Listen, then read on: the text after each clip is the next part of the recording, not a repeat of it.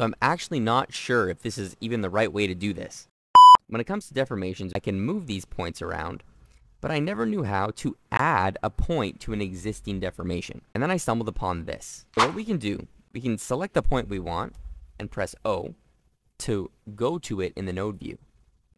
Now, remember, each of these nodes is just a point on our deformation curve. So if we press X, see that? That point just disappeared.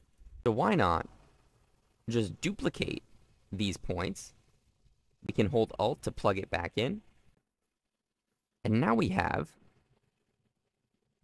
another point on our deformation chain that we can edit. Right? No creating a new deformation chain or creating a completely new deformer. It's here. And then when we use it, it works like nothing ever changed. That's my quick tip. Try it out if you guys want to add points to an existing deformation chain. Alright, thanks.